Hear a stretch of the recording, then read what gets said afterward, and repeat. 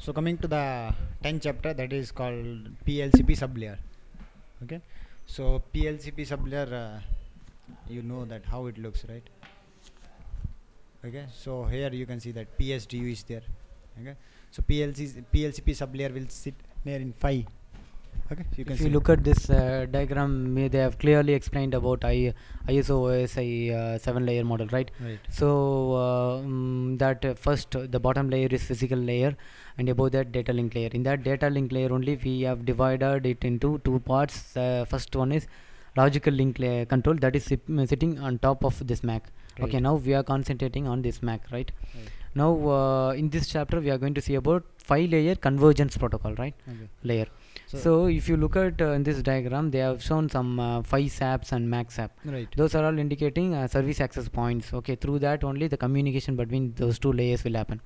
And MSDU and PSDU, two data units. Okay, so MAC sublayer data unit and 5 sublayer data unit, right? And then look at there in the other side, that will corresponds to PPDU and MPDU. You know that one?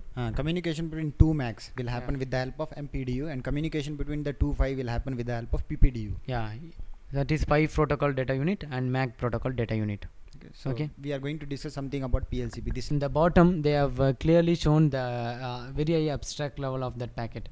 First preamble will come, next PLCP header, next PSDU. Okay, and look at that the data rate. PLCP header always should be transmitted at 39.4 megabits per second. Okay, but in the case of PSDU we have optional bit rates, right? And if you go if you see above this table, above this packet format, they have explained the individual things. I mean PLCP header, inside that PLCP header what all the things will be there.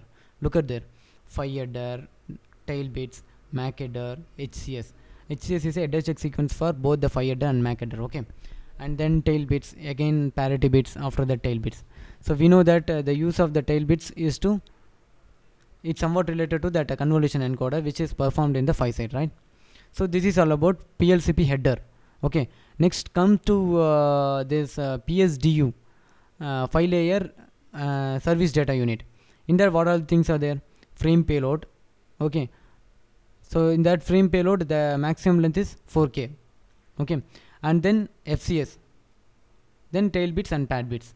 So the PSDU is made up of these 3 fields. Okay, again if you go one in that again if you go to the top, there they have explained the various fields of phi header.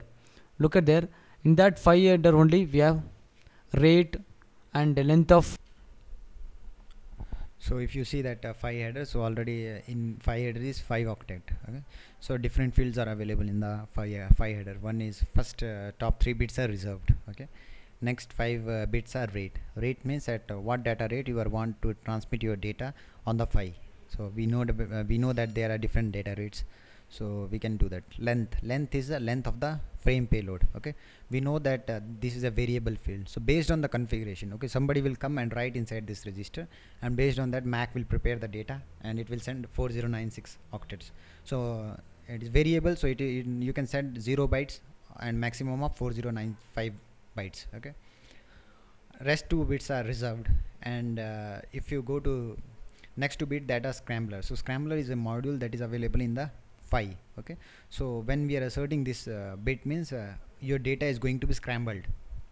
Okay, next 2 bits are reserved. Okay, then next is burst mode. We already know if we want to configure our phi in burst mode, means heavy bursty traffic is there, then we have to assert this bit. Okay, and either it will be work in normal mode. Then we are having preamble type. Okay, what type of preamble? Bursty standard preamble, or what type of preamble we are going to transmit. Then we are having a TFC, frequency codes. Okay, that also we need to group configure. Then we are having band groups, right? We know that how many band groups are there, and at last